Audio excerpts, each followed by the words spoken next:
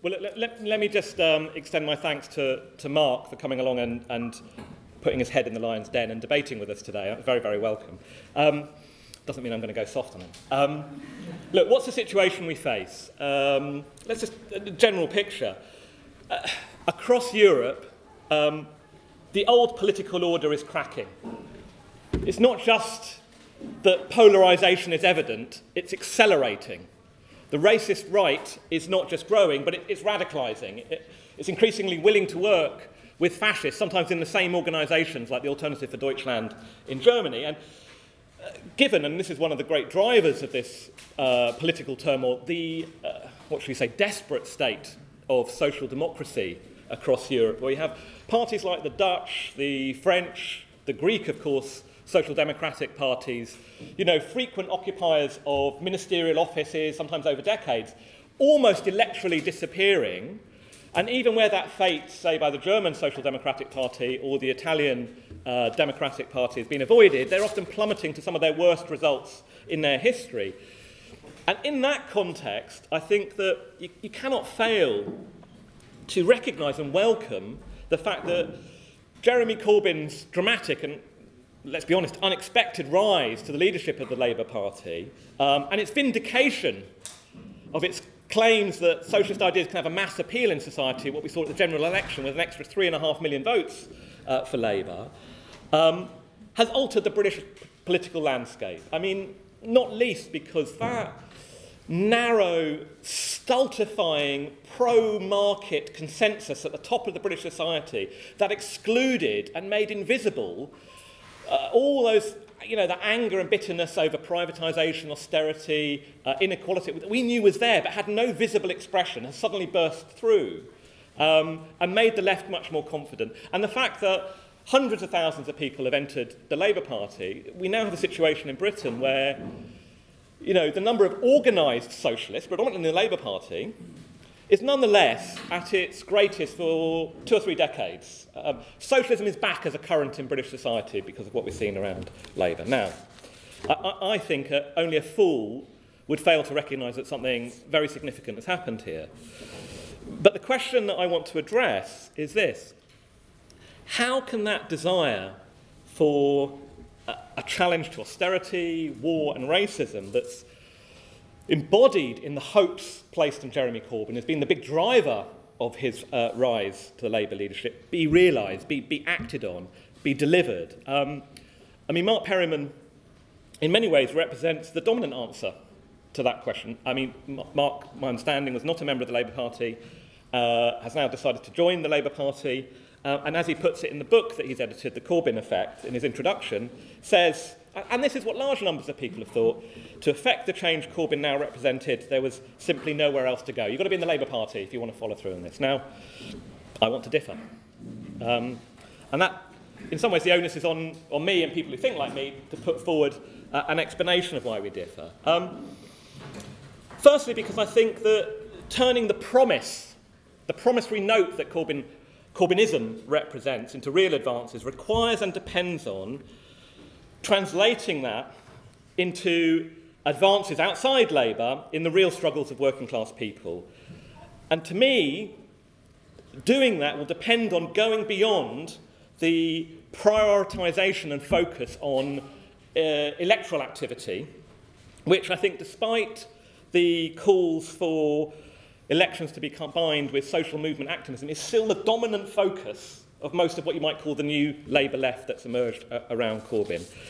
And a bigger, stronger revolutionary socialist organisation outside the Labour Party can increase the prospects of that promise turning into reality and real change. Now, why do I say that? How do I justify it?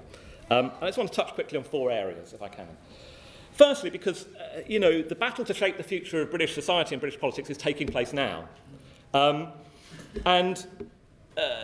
I think we have to acknowledge that particularly Labour's huge advance at the general election has a double-edged nature to it. It's both given the left much more confidence and shifted the ideological debate in society, but it has also created, as everyone acknowledges, that feeling that suddenly Labour is a government in waiting. And that, especially given the difficulties we face at the level of struggle, which is not nearly as high as we want to see, creates a feeling of waiting for Labour. That the answer, if you want to defend the NHS or pay rise or blunt austerity and reverse it and so on, is it our road of struggle and resistance and so on, or is it just get Jeremy elected? And we need to win this by-election, we need to win these council elections in order to advance that cause. But let's be clear, even on its own terms, there is no guarantee. I think it would be very foolish to say there's a guarantee that Labour will simply win the next election. There's no guarantee the Tories will simply collapse. On the contrary, one of the points I would want to make is if we saw a much higher level of struggle, say in defence of the NHS, if the NHS pay deal had been turned into a rallying cause, not just for a higher pay rise, but potentially the NHS, not only would that increase the prospects of winning gains now to ameliorate the problems, it would also create a much greater sense of class feeling and combativity in society. Who will benefit from that? It means the core of the Corbynite movement would influence more of the people around it and pull them in and would increase Labour's vote. There is a link between Labour's vote and class struggle in that sense. And the converse is also true. The more people are left at home passively, the more the influence of ruling class ideas and the divisions that it promotes have on people. In other words, the people who stand between us, on the one hand, and are influenced by the ideas that passivity influences ruling class ideas and so on and pulls them, and it increases the weakness and the problems that Labour may face. And obviously, the attacks that we're facing, we can't wait for 2022. We need more struggle. The problem we face, as I said, is there's far too little. I mean, Mark in his books does put the argument that Labour must become, in his words, a social movement as well as an election-winning force. I can't help noticing that the book ends, however, by a very detailed description of the 66 key marginal seats that Labour needs to win. In other words, there's talk of social movement activism, but the focus, in the end, is an electoral project, and that's where activists should pitch their energy. In other words, it's very easy to say we need parliamentary activity and extra parliamentary. In the real world, we will have to make choices about what the priority is, and Labour's push is towards elections. I think, on the contrary, we need more things like we saw with the university lecturers' strike against pensions. We need more things like the fantastic victory we've just seen amongst the Wigan NHS workers. We need more things like the Kirklees bin workers who've just said they'll go on all-out strike from the end of July. And we have to have an organisation that doesn't simply call for that. I mean, John McDonnell, Jeremy Corbyn would say that probably too, actually. It's very welcome. But the aim of a socialist organisation like the SNP is to systematically try to increase the level of struggle by pulling together militants, acting to support and fight for solidarity for any struggle, and to, where possible, lead struggle, but not just as individuals, but as part of the pooled experience of a socialist organisation, maximising the chance of increasing the level of struggle. Secondly, we have a very serious problem. Britain is not immune from this polarisation. We now face a very serious threat, in my view, of a resurgence of the far right, the 15,000 people who gathered around the Free Tommy demonstration in London a few weeks ago. In other words, the rise of Corbyn doesn't preclude, simultaneously, the resurgence of the far right in Britain. Both are happening at the same time. And I think it's not enough to simply counterpose the expanded left's army that we've assembled around Corbyn with that movement. It's not enough simply to mobilise on the 13th against Trump or to mobilise in Durham on the 14th. You have to directly challenge the fascists, directly challenge racist ideas if you want to defeat them. And whether that's the Anti-Nazi League or United Against Fascism or Stand Up Against Fascism, revolutionary socialist organisation, like the SDP, has always played a key role in building that kind of movement, and that's a necessary and crucial task today. Thirdly, and again, I think we have to be honest and not just dismiss this, the pressures that exist on Corbyn to moderate, to retreat from boldness, exist. They're not all dominant, but they exist. And I think they have strengthened by that idea that Downing Street is almost within the grasp of Labour. For example, I think it is a retreat for Labour's position on the freedom of movement of EU nationals to be simply to say, when Britain leaves the EU, free movement will end. Why can't Labour say, when Labour gets into office, it will reinstate free movement for EU nationals, inside or outside the EU? It should say that, because anything else gives concession to the idea that EU nationals are somehow something that undermine wages and so on and so forth. I think it's a problem. and it's clearly not Jeremy Corbyn's personal belief, that Labour accepts the Trident renewal programme and the £100 billion price tag that goes along with it. That is a concession. I think it is a problem that not a single one of the right-wing Labour MPs who constantly seek to undermine Corbyn has been deselected, reselected, as Mark calls it, but nonetheless, not a single one of them has been leaving effectively a fifth column inside the Labour Party should it reach government, who may not respect key parts of the manifesto, even in parliamentary terms. I think it is a problem. It's the kind of two souls of John McDonnell. He's on picket lines, thank you, but he also says we should appeal to business, that Labour will introduce, for example, high-tech investment that business will benefit from. It's an attempt to say, we're not a threat, we can work with you. We can deliver Brexit more successfully than the divided Tories. Of course, business will like this, as long as they don't have to pay for any of this. And the conditions of it will be that you still pursue the interests of big business and neoliberalism and so on. And the idea that simply increasing businesses' profits will trickle down to the rest of us, well, we've had a 30-year experiment in this. We ought to be quite suspicious. And I think that the way in which I think in the last few months, Labour has often been too cautious and limited its mobilisations, has allowed a shell-shocked right after the general election, shocked by Corbyn's rise, to begin to regroup, and on the question of ridiculous claims that Labour is somehow rife with anti-Semitism, that Corbyn is a poster boy for all this and all this stuff, there was a degree of paralysis inside the Labour Party and a lack of clarity and mobilisation against it. In other words, as the establishment strikes back, there's a danger that Labour doesn't know how to respond. And this will intensify, and this is my last point. Because really at the heart of Labour is a very simple proposition, as there always been, that the key to change in society is number 10 Downing Street. This raises a very fundamental question about where does power lie in society.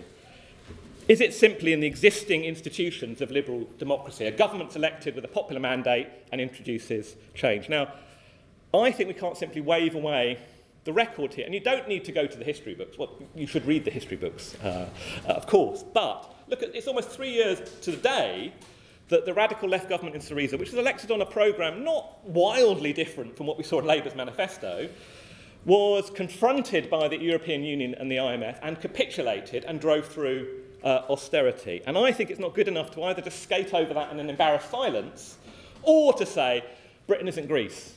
Britain doesn't apply. Of course Britain's not Greece. In Britain we're up against a much, much more powerful ruling class. Do we think these people, British big business, will simply respect a democratic mandate? You know, will the CEOs of Britain, will the Murdochs and so on simply say, well done, Jeremy, you've won the argument, I disagree with you, I'll get my chequebook out, how much more tax am I paying?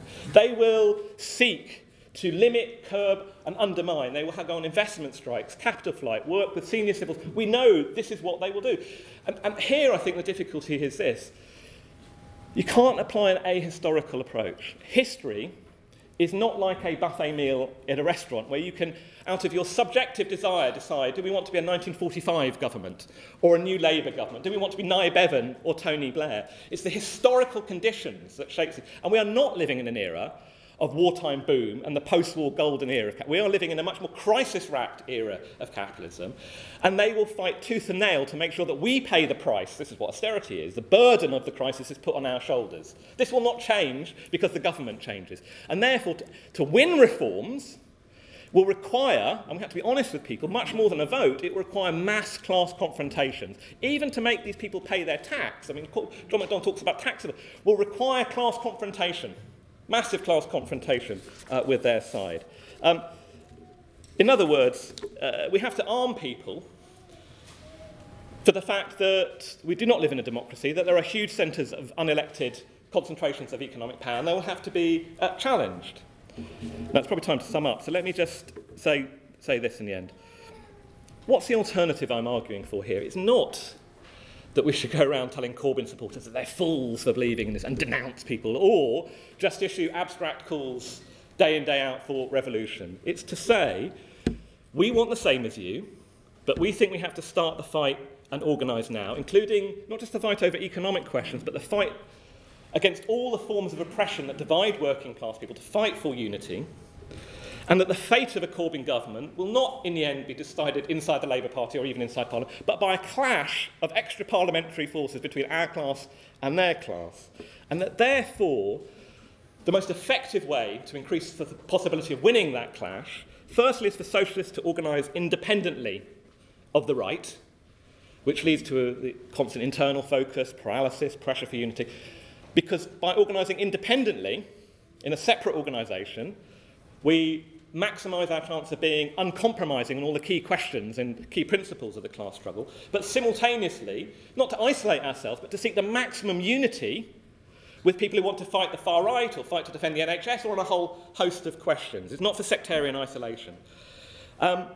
Because we want to encourage and increase and expand our collective power and organisation, not only because that's the best way to win games in the here and now, but because in those struggles, far more than in elections, working people change. If you look at the strike in Wigan, don't tell me that the people who've taken part in that are the same as they were 2 months ago in terms of their sense of collective power, collective organisation, creativity, people discovering they can speak at meetings in front of 800 people. This transforms people. In other words, the road to socialism will not come through even hundreds of the best MPs, if they're all like Corbyn, with huge enthusiastic support. The road to socialism ultimately will come through the struggles from below of ordinary working people who in the process of fighting will transform themselves. And therefore, if we want to deliver those promises we see around Corbyn, we need to move beyond electoralism in order to, and promote the maximum level of working class self-activity. Thank you.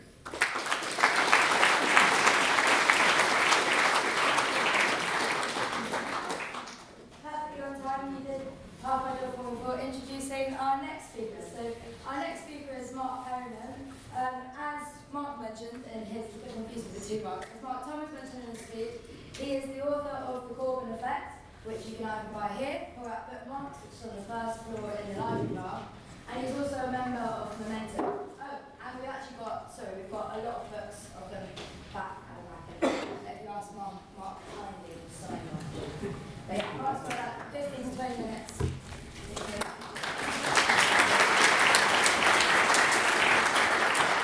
Okay, Mark said he welcomed me to the Lion's Den.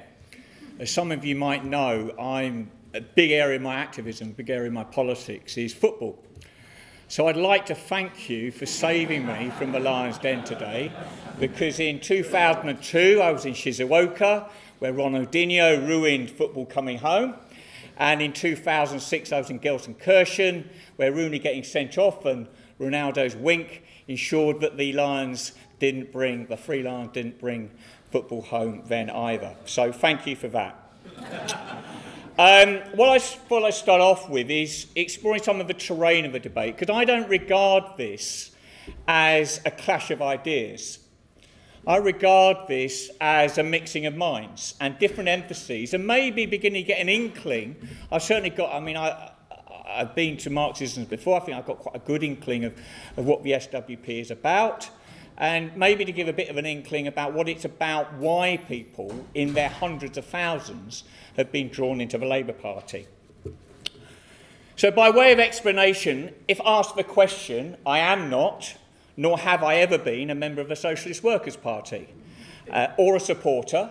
And those of you who know my writing and activism, I have on occasion been a critic, quite a sharp critic, but I hope a friendly and non-sectarian critic. I've been to Marxisms, like I said. I went to one many years ago with the historian Geoffrey Foote speaking. And I think he was talking about the history of the Labour Party. And in his response to the questions, he said, this feels like, I think we should change the title of the meeting, he said, this feels like the meeting seeks to recruit the speaker. Now, I would suggest you don't go there with me, and nor am I here to recruit you into the Labour Party or to persuade you to leave your organisation. I think that's a fruitless and, to be honest, rather patronising waste of the next 15 minutes or so.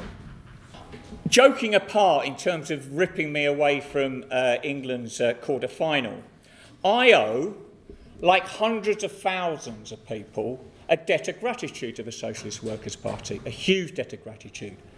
I wouldn't be the person with the politics I have now without the Socialist Workers Party, because 40 years ago I went straight out of Tadworth in North Surrey in the stockbroker belt with a group of lower sixth formers, and we made our way to Victoria Park. And I discovered in that day that politics was about drinking beer which you weren't supposed to drink, standing next to men who kissed one another. It was a much more multicultural space than you would ever experience in Tadworth, North Surrey. You could see the Clash, the X-Ray Specs, Tom Robinson and Steel Pulse for free. And most importantly, politics could be fun. And that changed my life. And I would say for another generation, the Stop the War demo on the 15th of February 2003. Let's be absolutely clear, these movements wouldn't have taken place without the staffing and organisation and, if you like, the vertebrae of activism which the SWP provided.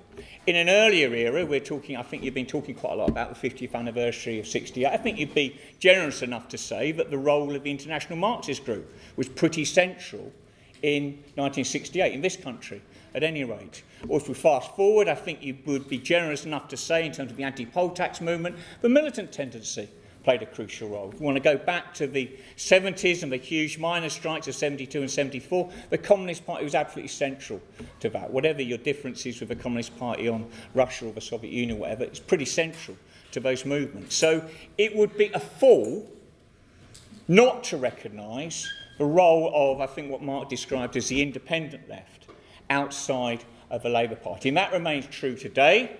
It will remain true in the next 4 or 5 years until a general election, and it will no doubt remain true after that. Now, with Sophie's permission, I'd like to ask a couple of audience participation questions, because I think it will help the terrain of the debate. I'd just like to see a show of hands who in this room is a member of the Labour Party. OK, so that's quite a decent number. I don't know whether that's more or less than previous Marxism, but it looks like maybe around about a third of the audience. OK. Should, and I absolutely agree, by the way, in your speech and Charlie Kimber's speech this morning, it's not a done deal that Jeremy Corbyn will enter number 10. And actually, I don't think there are very many people in the Labour Party who believe it's a done deal, particularly after the recent local elections and the state of the polls and Brexit to come. But should Jeremy Corbyn enter number 10, leading a Labour government, could we see a show of hands? How many people, I'm not asking on a scale of 1 to 10, how many people will be happy that day? OK, I think we've got unanimity. Is that a first for Marxism, to have a unanimous, particularly to a guest speaker? So, that's what I mean. It's not a battle of ideas, it's a meeting of minds and an exploration of different priorities I think we're talking about today. Now, I think I'm right in saying that Jeremy Corbyn has in the past been a regular speaker at Marxism. Let's be honest, he didn't used to get the top Saturday or Sunday billing. I think he used to get the Doomsday spot of a Sunday morning, if I remember correctly, which gives you an idea of the magnitude of his winning of the Labour leadership. So Jeremy has in the past been a speaker at Marxism. I'm sorry to disappoint you. I don't think he's going to be a speaker here in the next few years. But he is not and never has been a revolutionary socialist. So let's be absolutely clear. If you're going to judge him on the criteria of revolutionary socialism, he's going to fall short. That's absolutely clear. So we need to move on from that. But Jeremy is surely different to Ed Miliband, is surely different to Gordon Brown, Tony Blair, John Smith, Neil Kinnock, Michael Foot, James Callaghan and Harold Wilson, you know, the Labour Prime Ministers that I can remember and have experienced. And that was summed up for me in the 2015 opposition leaders debate, when they had the leaders of all opposition parties, Ed Miliband, Plaid, UKIP, the SNP, the Greens. And the three women leaders, Natalie Bennett from the Greens, Leanne Wood from Plaid, Nicola Sturgeon from the SNP, were laying into Ed Miliband over and over again for being too far on the right. And Ed Miliband turns round at once, feeling a bit exasperated, and says, "Oh, come on, I'm not the same as the Tories." And Nicola Sturgeon, who is an extremely good debater, turns around quick as a flash and says, "No, you're not the same, Ed, but you're not different enough." Now, I think what we should recognise is no debater would ever be able to say that about Jeremy Corbyn. He is significantly different to those past Labour leaders. He may not be different enough for the Socialist Workers Party, but he's different enough for British politics. Hence, my contention is that a general election, which, despite the best efforts of you and many other activists, I do believe will be in 2022, won't be much any sooner, and I'll explain why if you want.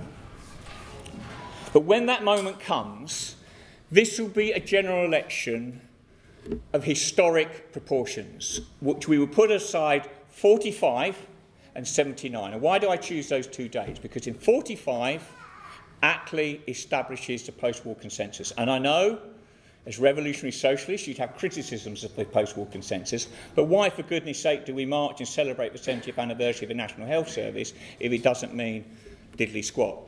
Okay, so it meant something. It changed the face of British politics, and it remained in place more or less till 79. And what 79 did, 5th of May 79, is it not overnight, but gradually introduced Thatcherism, or as we more familiar term now, a neoliberal consensus, which Blair, Brown, Cameron and May have left intact. And at the very least, Jeremy Corbyn will break that consensus. So that's why 45, 79, 2022, or whenever it is very important. And Charlie Kimber put it, I thought, very well this morning in your 9 words. These are urgent times, these are times for action. Absolutely correct. And there's been a number of comments about Trident. If this was a Labour Party meeting, I'd also ask for a show of hands. And more than 2/3 of Labour members, whenever I do this at Labour Party meetings, put up their hand, yeah, they don't want Trident in the next manifesto. So please don't underestimate, there is a battle around that. There is a huge concern. And the big block we have, let's be absolutely clear, is the GMB and Unite.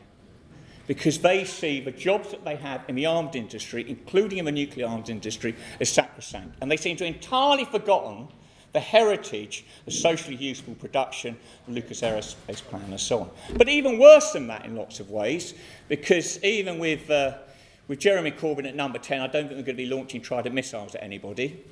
But we have got the threat of climate change. And 119 Labour MPs voted for the third runway.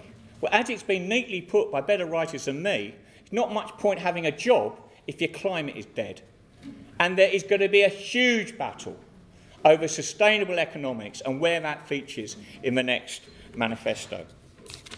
So this is a turning point of sorts, and it's a turning point of opportunities. Now, the SWP is an organisation whose philosophy was founded, I think it may be a few more than 9 words, on the brilliant slogan, neither Washington nor Moscow, but international socialism. And if I could sort of bastardise that slogan for a moment, is I think what we're talking about now is the emphasis Labour on the doorstep, i.e. knocking on the doors, getting the vote out, or is the emphasis, as I rather waggishly put it, planet placard? And what I would say is we need both. And sometimes the emphasis will be more on Labour on the doorstep, and sometimes the emphasis will be more on the demonstrations like next Friday and Saturday. And I think there are members of the SWP, in the recent past have been involved in electoral politics, particularly in Respect and the Socialist Alliance and the Trade Union Socialist Coalition. So you understand, but sometimes you change your emphases and priorities. Please respect the fact that, for instance, the UCU dispute has been mentioned. The Sussex University picket lines were visited by Lloyd Russell-Moyle, MP for Kemptown, which was within the constituency. Many members of the Labour Party went down to those picket lines. We had speakers at Labour Party branch and CLP meetings and so on. So, these two worlds are not hermetically sealed. And I guess what you want to do is push a few more of us off the doorstep. What I want to do is to push a few more of you off the demos and come and join us on the doorstep. What might this mix, if you like, begin to look like? Well, because I'm of a certain age, I do tend to look back at the 80s. It was a kind of heyday for me, politically, despite everything that was going wrong at the time in terms of age and activism and so on. And Gary Young put this really well, you know, a peerless writer at the beginning of the Corbyn phenomenon. If this really were a return to the 80s, as some suggest, then he would have a peace, he being Corbyn, would have a peace movement making his case for him against war, and a vibrant trade union movement making the case against austerity. As it is, he doesn't even have a party he can rely on. Now, he was writing those words in 2015 when Corbyn had just won the Labour leadership. That's what's changed. That's what's changed since the 8th of June 2017. No, people in the Labour Party don't believe the next general election is in the bag. No, not at all. But they do believe a victory is possible. And I must admit, you know, in Gramsci's famous maxim, pessimism of the intellect, optimism of the will, you know, in the build-up to June, I was more of a pessimistic rather than the optimistic side. And the gestation of this book, basically this book, I'm the editor, by the way, not the author, although as editor I get to write the longest essay, began in September 2016. Jeremy's just won the leadership election for the second time. There seemed to be a total lack of really thoughtful, deep understanding of what was going on. You tended to be described as cultists or thugs, thugs or members of a fan club. And I thought, no, there's got to be something more substantive to say about Corbyn. And the book was commissioned, and I told people to get their chapters in early January, and then 2 by-elections were called, if you remember, Stoke Central and Copeland, and the predictions were that Labour would lose both. So I write to all the contributors, written their final drafts, end of January, and say, look, put it on hold, we'll see how the by-elections go. Well, if you remember, Labour loses Copeland, a seat where the vote under Jack Cunningham in particular had been in freefall for a number of years, and just about holds on to Stoke Central to see off the UKIP threat. Get back to all the contributors, say, look, OK, I think we've got a book, but I want to change the title, The Corbyn Effect and Labour's Existential Crisis. And you've all got to write an extra 100, 200, 300 words with the word crisis in it. Yeah, OK, that'll work. And then, what is it, 18th of April, Theresa May calls a snap general election. Well, no book, you know. Labour's clearly going to lose heavily. This is the pessimism of the intellect. Labour's clearly going to lose heavily. Corbyn will be forced to resign. There'll be a third summer of a Labour leadership election. Who wants to read a book about the effect of the ex-Labour leader? June the 8th. I've spent the day with my 9-year-old canvassing and getting the vote out in Moulsecoombe on a really working class estate on the edge of Brighton. And it seems to be going pretty well, but I think, yeah, okay, maybe we might win the odd margin. Or there does seem to be a lot of people out, a huge amount of activism. I live just round the corner from my constituency office in Lewes in East Sussex, and I think, well, I'll stay up for the exit poll, watch it online. It's probably not going to be that interesting, and then go to bed and get up in the morning and just write to all the contributors, say, sorry, you know, the book's off. About midnight, at 10, the exit poll comes in. I jog round to the constituency office. About 2 o'clock in the morning, the result comes in from Kemp Town in Brighton, the constituency where I've been working. Lloyd Russell Moyle was fighting a Tory marginal. The Tory majority was around about 800 votes. UKIP had stood down, so we think, OK, all the UKIP votes are going to go to the Tories. Greens have stood down in favour of Labour. Well, we get a few hundred of those. The result comes through. Lloyd Russell Moyle, Labour, 10,000 majority. Fuck. Sorry, that's a technical publishing term. Charlie will be familiar with that as editor of a newspaper. Next morning, I get up at the crack of dawn, write to all the contributors. A couple of them, their chapters don't quite work anymore. I say, OK, you've got to rewrite. The only way it's going to work, we get it out in time for the Labour Party conference, and the rest is publishing history. What would this mix of minds rather than clash of ideas look like? Well, I'd start with Rock Against Racism. Rock Against Racism would have been impossible without the SWP, but it created a culture much, much bigger than the SWP. It created a culture of resistance and fun, the like of which none of us had ever seen before. And Paul Gilroy, put it brilliantly. Unruly opposition was given creative expression, not just in the musical cross-fertilisation that came from a founding commitment, in which black and white bands always shared audiences and performance space, but in the visual excesses of Rock Against Racism. And I don't want to tread on delicate toes, but as I understand the history of the SWP, it didn't grow particularly out of Rock Against Racism, didn't grow particularly out of Stop the War. I'm sure you picked up hundreds of members, but not thousands. But the contribution that the SWP made in those two particular movements will go down in history, of this country. And the other one, I'm very close to summing up, is it's a Pride March today. In 1986, that march was led by miners. You know, the film Pride isn't a piece of fiction, it's a piece of Labour history. And the kind of solidarity which your party played a role in, but many other forces did, let's be clear and honest about that, was extraordinary. Now, I know enough, I think, about SWP history and theory that there's this phrase for downturn. Well, I don't think we're going to get the miners leading this year or next year's Pride. You know, we're not living through a downturn, we're living through something which is more subterranean than that. So we're going to have to look at ways of building resistance. We're all in favour of building a resistance that you talked about, but they're going to come in different ways. And so I make no apology with the book finishing with electoralism. There's a very good plug there from Mark. I list the 66 seats which Labour needs to win to be a majority government, not the biggest party, to form a majority government. It also lists the 19 defences. Do you know what the number one defence? That means seats with a majority of less than 1,000. There's no point winning 66 if you lose your margins. What's the number one target defence? The one with the lowest majority in the entire country? Kensington, with a majority of 20. I somehow suspect that Emma Dent Code has turned, out of tragedy, Kensington into a safe seat. Just down the road from here is cities of London and Westminster. Here's my battered copy of the Guardian edition from I think it was from the 10th of June, the Saturday after the election. And I looked up, what I always do when I do these talks, I look up the nearest marginal. Nearest marginal, how ironic is this?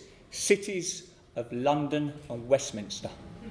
Just imagine Labour winning cities of London and Westminster, turning that into a Labour seat.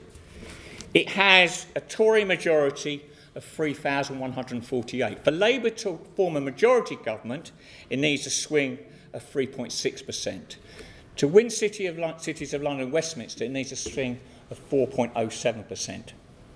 Win cities of London and Westminster, you are guaranteed, absolutely guaranteed, a majority Labour government. So my question to you is, isn't that a prize worth making happen?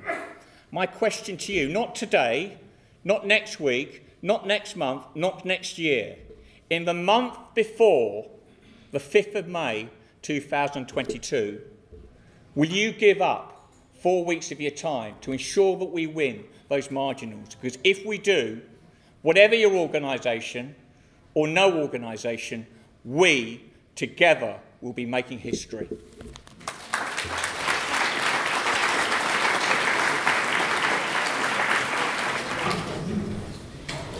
Simon Hester from Tottenham in North London in Haringey. I used to be very active with Mark back in the day, with respect. I didn't know you'd moved to Brighton. Since you've gone, there's, in the last 2-3 years, in Haringey, we've seen the effect of the rise of Corbynism in quite a dramatic fashion. And it wasn't just the fact that Corbyn and what he represents is the big socialist alternative. There is an alternative type of politics. But his positions on council housing and public services in particular gave a massive boost to housing tenants, council house tenants and others and activists, people like us in the area fighting the Labour Council, right-wing Labour Council, instituting a massive social cleansing programme called the HDV.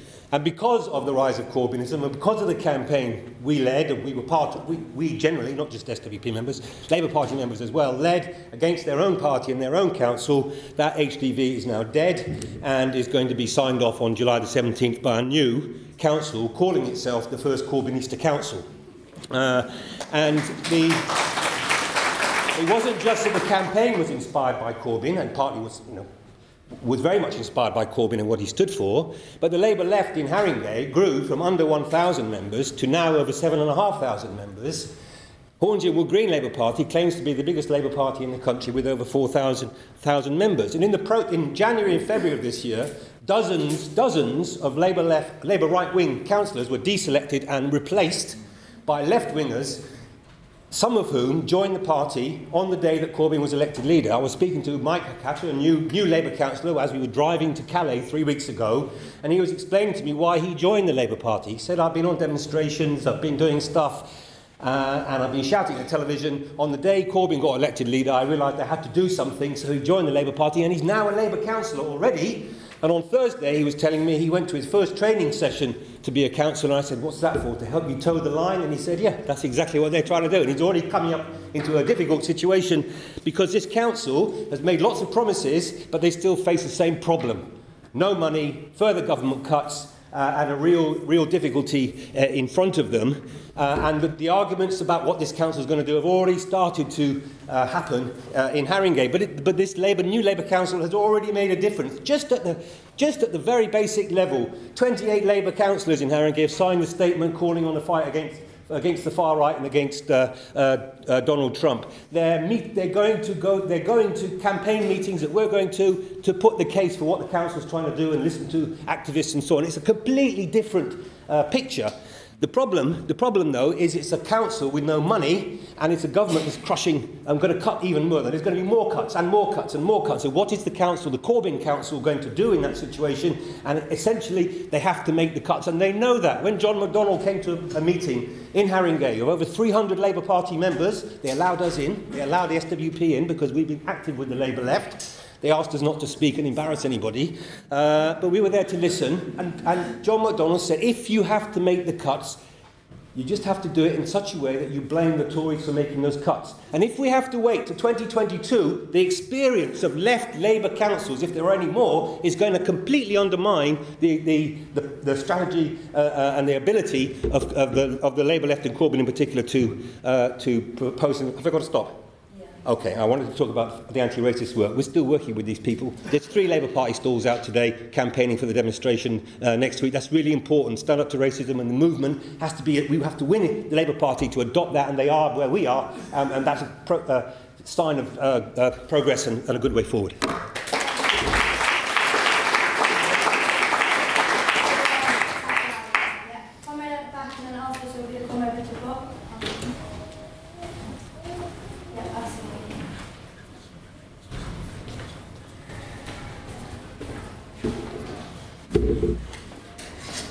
Do I have to press this? I don't think so. Can people hear? Yeah. All right. John Molyneux from Socialist Workers Network and People Before Profit in Ireland. And I just want to say something about the view of the Corbyn effect from Ireland, and ask a couple of real, genuine questions that, if people can answer them, that would be great. The first thing I was going to say on this is that obviously, when we watched from Ireland Corbyn getting elected, it was magnificent. You saw those great rallies and huge turnouts and the fantastic votes, and then you watched the general election and you saw the Corbyn effect, or you saw Glastonbury and people singing, oh, Jeremy Corbyn and so on. It was marvellous and it was inspiring. But from Dublin, at least, in recent months, he seems to have gone relatively silent. Now, that's a view from afar. I'm sure there's stuff going on at some level, and statements and so on, but from a distance, you're not hearing much about what Jeremy is saying about things. And I've got some simple questions. When you've got Trump coming, and you've got a fascist demonstration on Saturday, has Jeremy Corbyn made, for example, a video that you could put on Facebook where he says, I call on all Labour Party members and supporters to turn out against Trump or against the fascists? If he has, I haven't seen it, and I watch these things, but I think it would be great if he did. When there was a National Health Service demonstration, did Jeremy make a video, a public statement saying, come on, all trade unionists, Labour Party voters and supporters, we've implemented the NHS, we've fought for it, come and defend it. and so on. Because I think it would be fantastic if he would do that. He'd give those demonstrations a tremendous boost. It would make them much, much bigger. And I say that because we're lucky enough in Ireland, in People Before Profit, we have some members of Parliament. We call them TDs, right? And obviously they don't have the influence that Jeremy has. But I tell you, if we were facing those demonstrations on Friday and Saturday, we would get our TDs, our MPs, to stand up in the Parliament, facing the Prime Minister, make a speech in which they plug the demonstration. Make a speech on YouTube or whatever, a video, and put it up saying, we urge everybody to come out, as we did like with Breathe Smith during the repeal campaign, urging everybody to vote, urging everybody to go out and canvass and so on. We would do that. Now, I don't know if that's asking Jeremy Corbyn to be a revolutionary socialist or not. I think it's asking him to build the movement. And I don't know, if I'm wrong and he's been doing this and I haven't heard about it, I apologise, but I think he should do it, and it would strengthen the movement next week and for the future if he were to do it. So that's my question.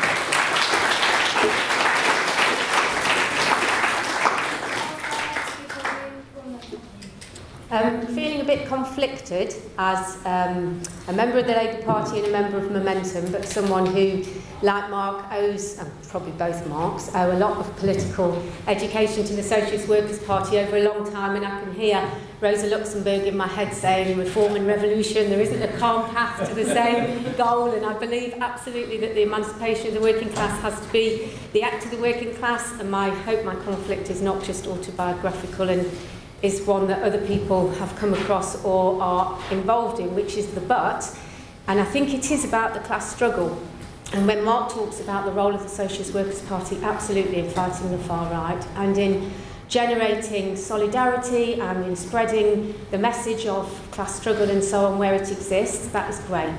The Socialist Workers Party is not going to dictate the balance of class struggle, is not going to foment general class struggle in society, the kind of struggle that can really change things. And in the absence of that struggle, it's been a long, long time since any significant struggle, and that was defeated. And I think this leaves a big gap.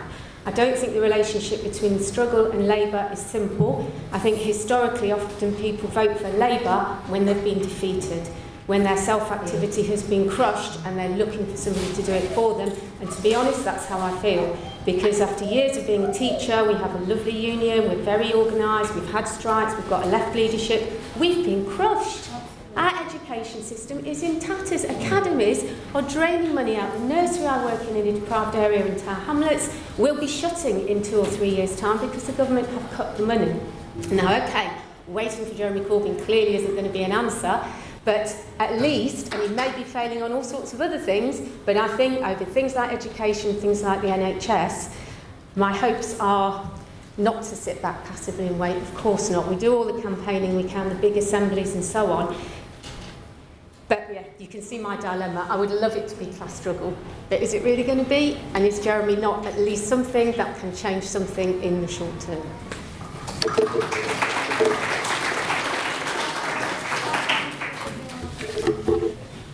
Simon already mentioned how in Tottenham, in Haringey, we've been working really well with the reinvigorated Labour left, reinvigorated by Corbyn, and the Labour left in Haringey have swept away the Blue Labour councillors, and we have a new Corbynista council, which is wonderful. But I think what I want to talk about is the importance of maintaining a revolutionary party that has the independent interests of the working class at heart.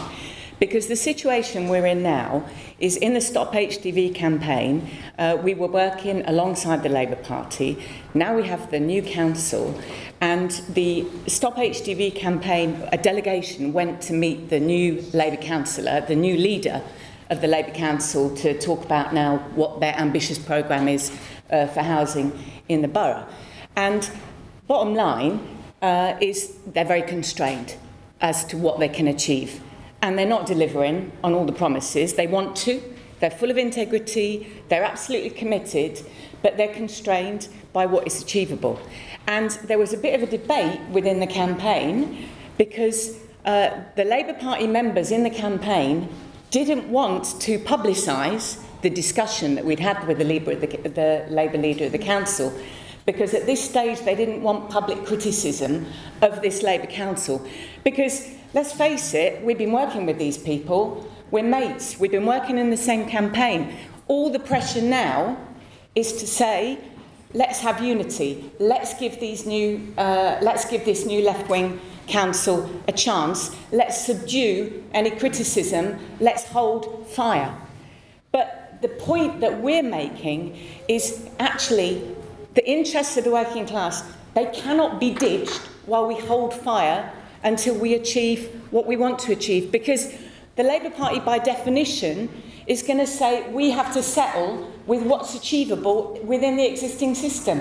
And this is why I'm a revolutionary, because we recognise that actually a decent standard of living for working class people is not achievable within the constraints of the existing system. When austerity is pushing our wages down, is pushing us out of London, is pushing us into a situation where our grandchildren are not going to face the same opportunities that we have to. So we think absolutely that the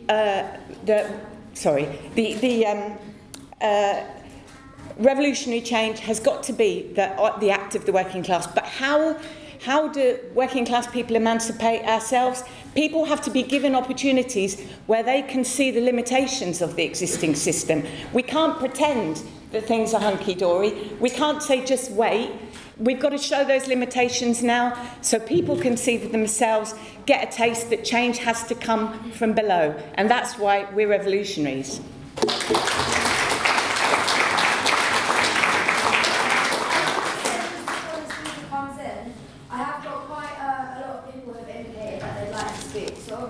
Please don't put your hand up, but I can't guarantee that everybody will actually have an opportunity. I've seen some wonderful sights in my life, but up there has to be Stephen Kinnock's face when he saw the exit polls on the day of the election and all of his dreams of kind of usurping Jeremy Corbyn and the left kind of went into tatters. But I thought it was interesting what you said about saying that Jeremy Corbyn isn't rebelly socialist. Of course not. But he's a socialist. And the millions of, hundreds of thousands of people that joined the Labour Party, the millions of people that supported, voted Labour and supported Labour, I think that they're just as enraged as I am about watching what happened at Grenfell.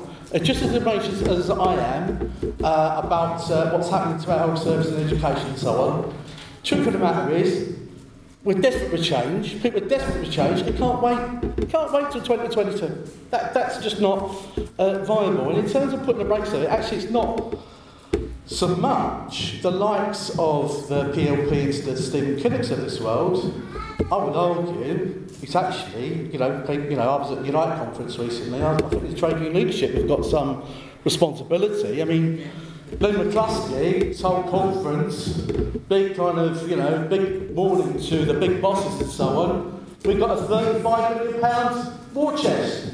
Start bloody spending it then. Start kind of organising some action and fight back then. And actually, something that someone that used to come to this conference every year, the founder member at the SWP, Tony Cliff used to say, he said, yeah, there's many roads to socialism, but there's only one bloody socialism. And what he meant was, is actually that process of struggle that actually changes people. Cheers.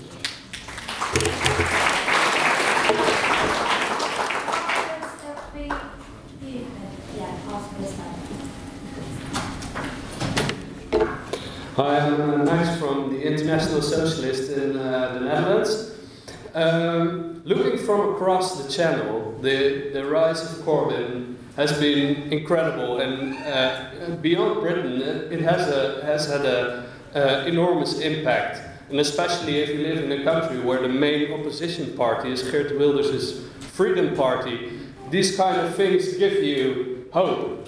I think that's really great, but it also reminded me of a period in the Netherlands when I became politically active, when we had kind of the same thing. It was the rise of the Socialist Party. In the Netherlands you have a different electoral system, so while you have different wings in the Labour Party here, you have different parties in the Netherlands. So the Socialist Party is to the left of the Labour Party, and you have this guy, Jan Marijnissen, and he was really a charismatic figure, someone that a lot of people believed in, especially directly after the fall of the wall, to see a new Socialist Party to rise. It was one of the strongest left reformist parties. It was amazing. And in 2006, they had a great electoral victory. They didn't get into government, but they had this momentum where everyone believed that it was possible to change things. But since then, this was 10 years ago, or more than 10 years ago, the Socialist Party had 50,000 members. They've lost 1/3 of those in the last 12 years. They've gone from 25 seats to 14 now. They've lost the initiative when it comes to the opposition. They were the main opposition party in the 90s and in the early zeros. They've been completely eclipsed by Windrush in this sense. And what happened was not that there were not enough people knocking on doors or that not enough people were behind it. The problem was the dynamics of left reformism.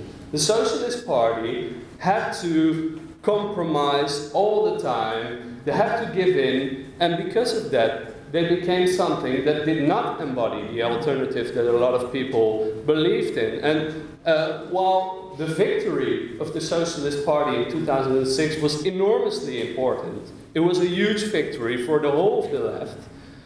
The real problem was that the leftist movement was not building their own struggles. They're outside of the parliamentary struggle. And I think Mark Thomas was quite right when he talked about the balance between parliamentarian work and work outside of parliament. It always has to do with where do you lie your emphasis. And I think it's, the Socialist Party had this slogan saying no fraction without action. But they always put the fraction first. And I think that's one of the problems that led to the disaster now.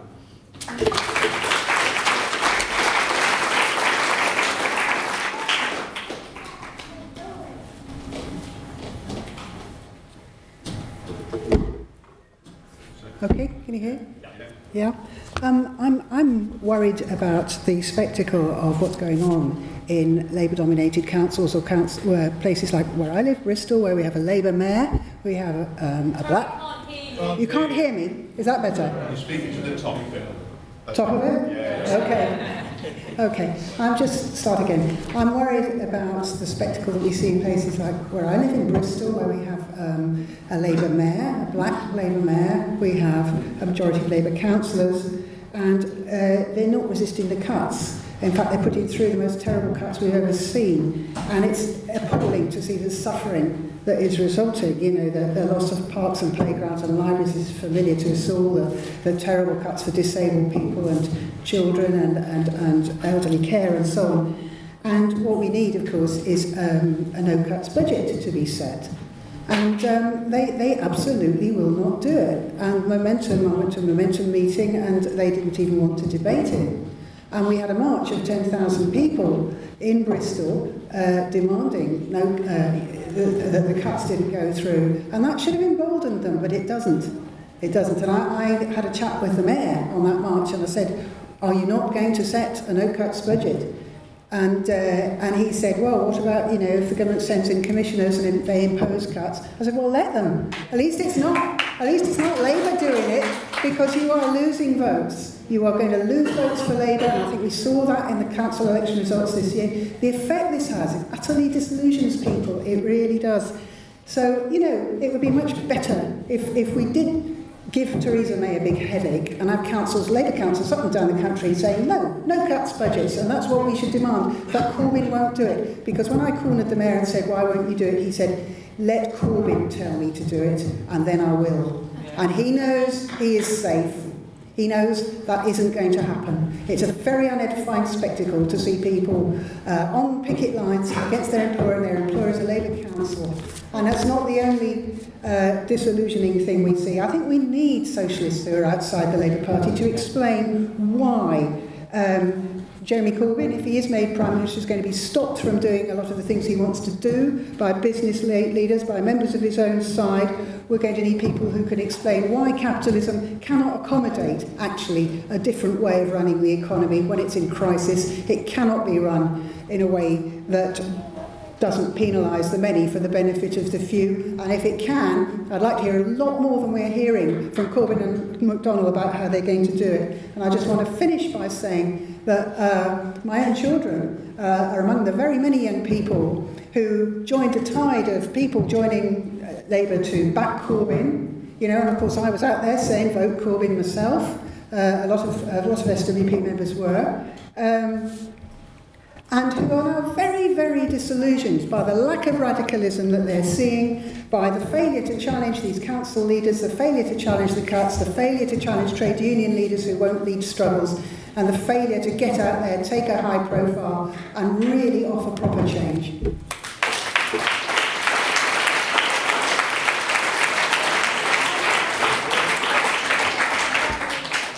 be you, and I think that might possibly be the last two speakers, depending on the length. 3 minutes in. Does the SWP get it that something has changed? Yes. Look around the room. The poster with May's head on it is one of the ones we had at the last general election, and we haven't put it away since. Back Corbyn is the bottom line on it. Now, I assure you we did not have one that said back Miliband, back Brown, back Blair, or Callaghan, or the rest of them. I could go back a long way. We recognise something important happened. And of course, we all campaigned at the last election, and we will at the next one, for a Labour vote, even with the most shitty, awful right-wing Blairite candidates, because we recognise the importance of it. That's axiomatic, self-evident, should be clear. Second question, though, is I disagree with Mark Perryman that there were these elections which were transformative. And I'll take one example, that of the 1979 election. First of all, 1979 didn't begin in 1979, it began in 1976, when the Labour government, Callaghan, Dennis Healey, put forward the cuts to the IMF to implement neoliberalism and austerity. Thatcher built on that. I'm not saying the election didn't matter, but it already began before that. And then, even when Thatcher was in, it is not true that they acted like a steamroller over the British working class movement. It was not really until 1984-85 and the defeat of the miners that you really see the letting rip of the Thatcherite assault. And what you learn from that is, of course, elections matter, which is one of the reasons we want to be supporting Labour at the next general election, and why, by the way, unlike some others, we don't stand against Labour at the moment in elections. But what really matters is the question of class struggle. And this matters because it refers back again to how you place your resources.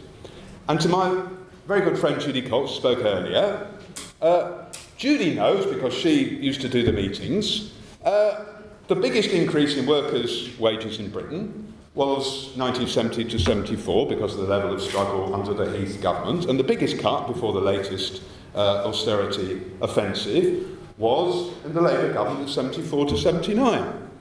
And you learn the same lesson. And the problem is this: it may seem very tough to be a revival of workers' struggle, but if there is not, we will find it very, very hard to get even the minimal reforms that Corbyn has spoken about, and to defeat the inevitable resistance of the bosses and the bankers and the European Union and the financial system. And that's why, not because we don't want to see change, not because we don't want to see Corbyn in Downing Street, we desperately do, our attention remains on building struggles in the streets and the workplace as the absolute primary requirement, and on building an independent revolutionary organisation.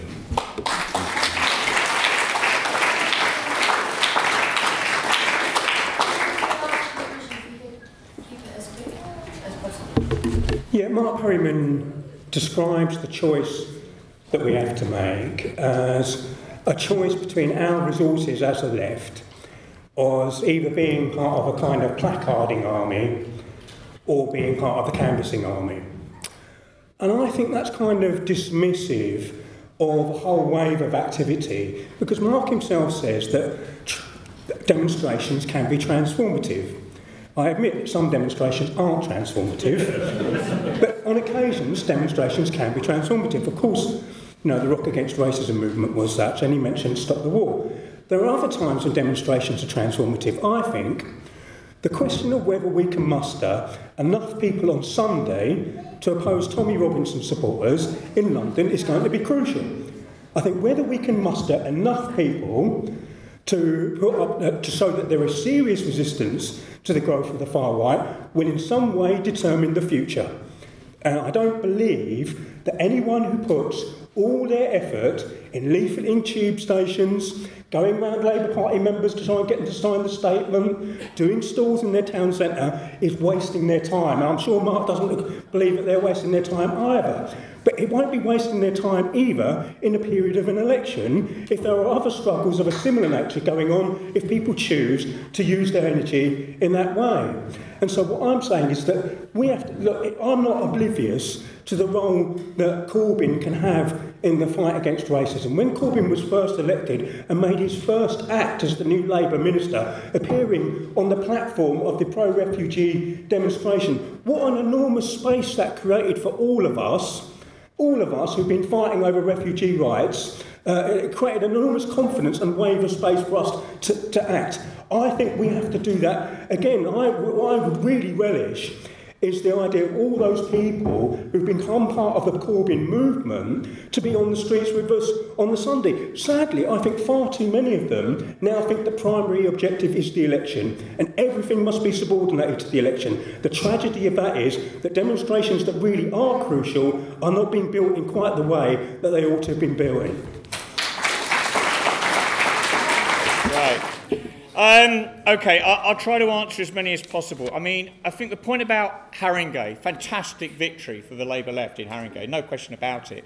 Those of you seen that astonishing documentary about local council housing, dispossession, every single one of the councils featured selling off the houses are Labour councils. There's a terrible development going on, being bitterly resisted by the community, Elephant and Castle, at the moment. The Ward Labour Party, responsible for Elephant and Castle, passed a motion unanimously opposing that development, and the right-wing Labour MP there described this as bullying. Okay, so yes, there's a huge struggle to go on within the Labour Party. In terms of what you can do when you ain't got any money, there's a fantastic quote from Lindsay Hanley, who's a great writer on council housing, in my book, where politics fails, cynicism reigns. And what we can say is the populist right rises. And the only way to negate that cynicism is to treat politics first as a local endeavour. The challenge for Corbynites, Corbynistas, whatever you like, is to go local. And that means campaigning and changing your local communities as well as winning council seats. I don't know whether this is an insult, but there's something very in common between a mainly SWP audience and a mainly Labour Party audience when I speak. You all want a general election earlier than the 2022. It's the same for a Labour Party audience, it's the same for a Marxism audience. I think we need to face a few realities. However active we are, however big the demonstrations are, whatever the upsurge from the subterranean to the upturn in terms of industrial struggle, we've got a number of problems. The DUP's worst nightmare is a Prime Minister with a smidgen of commitment to a united Ireland. Let's be clear, Jeremy Corbyn and John McDonnell have more than a smidgen of a commitment to united Ireland. They're not going to desert May. Tory rebels, now there's an oxymoron if you need one. You know, they couldn't spell the word rebellion, okay? Whether it's Brexiteers or Remainers, they will not condemn their party to being out of power for a generation, to forget about the Tory MPs reducing her majority. So it's extremely, apart from the extra parliamentary upsurge, my challenge to you would be, under what circumstances would there be a general election before 2022? Whatever the leader, whether it's May or anybody ever, no Tory is going to be so stupid to call an early general election. John Molyneux raised a difficult point, I think. Has Corbyn gone silent over the last few months? Well, I would broaden it way beyond simply next Friday's and next Saturday's demonstrations. I think I used to be lectured by SWP comrades when I was a student, and they used to use it, I mean lectured in a political way, not in terms of taught by them. And they used to say, Mark, you can't turn the tap on and off, a struggle. You can't turn it on and then turn it off and turn it on and then turn it off. It's constant. The struggle is continuous. And I think the problem is, it's those enormous rallies around the Labour Party and around Corbyn during the... They need to continue, not to stop just because the election campaign was over. I went to one just after the election in Hastings, and I come back to Hastings and Rye when you tell me I've got to wind up. And it was to launch the Unseats campaign. The Hastings and Rye seat is Amber Rudd's, and she's got a majority of 396. And it was huge, but there's not been another one since. And you need to maintain, to use a pun, the momentum. Do I think it's the most important thing that he addresses a demonstration on Friday? I've got to be perfectly honest, no.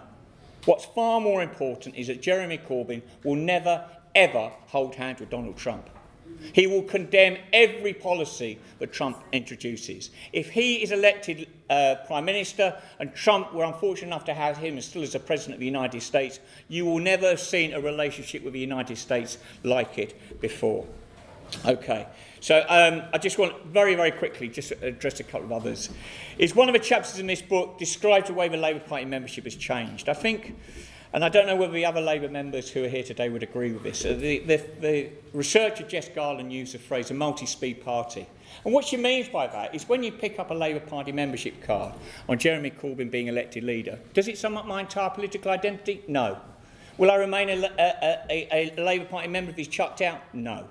Does it mean I've forgotten all the things that I learnt through extra parliamentary activity before? No. Okay, it's a much, much looser relationship to the Labour Party.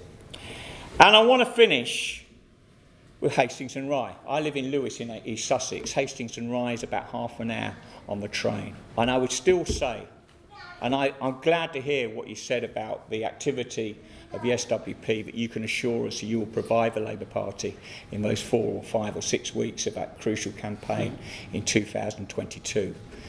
Amber Rudd, the pioneer of the hostile environment, has a majority of 346. Those 5 or 6 weeks will decide, the activity on the doorstep will decide whether we boot her out. She's the number 7th target. Getting Amber Rudd out doesn't guarantee you a Labour government, but you're around about a third of the way there towards being Labour being the majority government. I do think that will be a historic election. It may not be, on the scale of importance of change, I'm sure we would disagree, because most of you are revolutionary socialists, so this is just simply a parliamentary change. But it will be a change far, far greater than Blair becoming Prime Minister, or if Kinnock had become Prime Minister, or John Smith had become Prime Minister. So I do think we need to recognise this is a historic opportunity.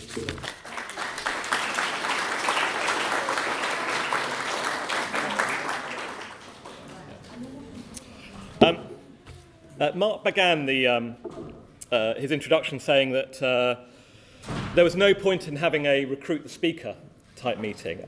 Fair enough. However, there are people in the Labour Party in the room who I don't know, so I'd like to try my luck and try to recruit you. And I'd like to thank Mark for getting you to all to identify yourselves so we can really home into the conversation. Mark said that, Don't put your hands up again.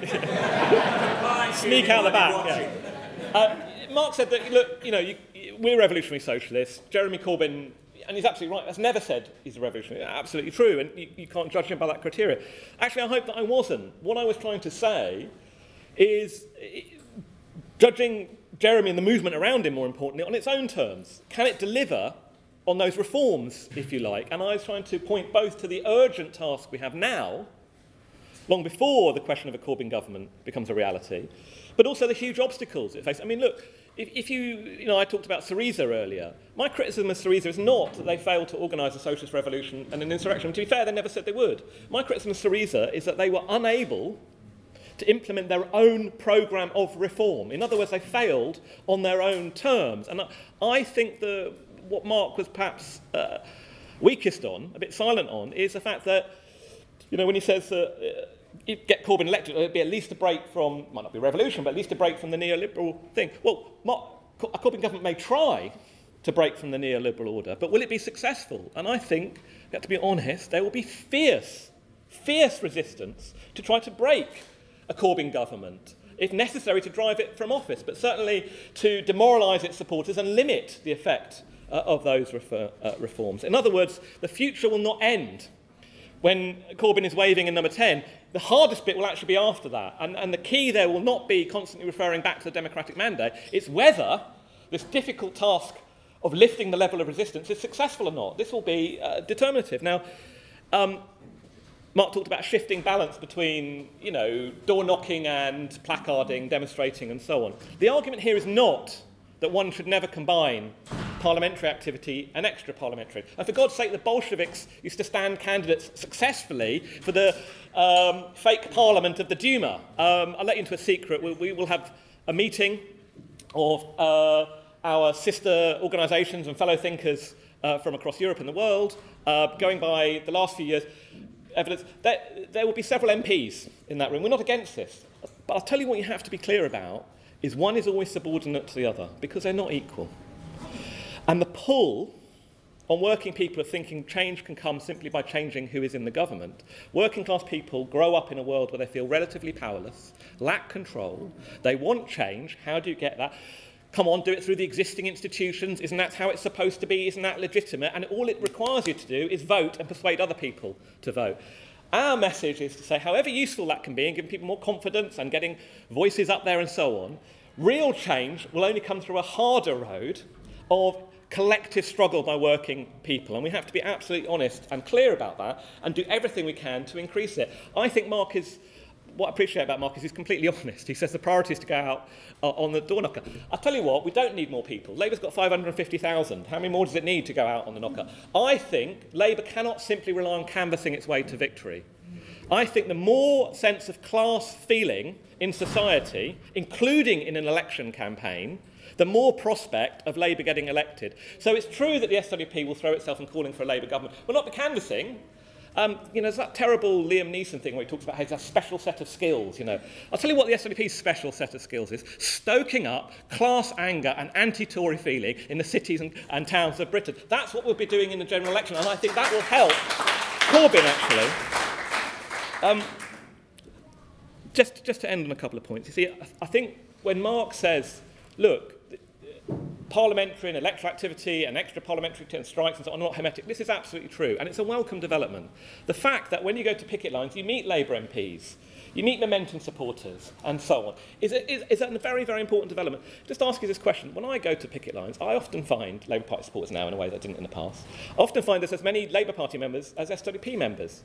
But I'll say, the Labour Party is 100 times bigger than the SWP. Often it's the same numbers. Why is that? Because for Labour, it's something that some members support. Not all. Sometimes it's Labour Party councils putting through the cuts and so on. In other words, it's an additional thing to the priority that Mark has very clearly outlined of elections. For the SWP, it's our whole raison d'etre. Our whole raison d'etre is, and not just to visit the picket line, but to do what we can to initiate picket lines, to organise, to get people into meetings, to build solidarity, to maximise the chance of a successful struggle, to try and lift the level of struggle. Therefore, I appeal to anyone who wants to be in an organisation whose systematic purpose is to organise and fight for the maximum unity and the maximum level of working class struggle to join the SWP.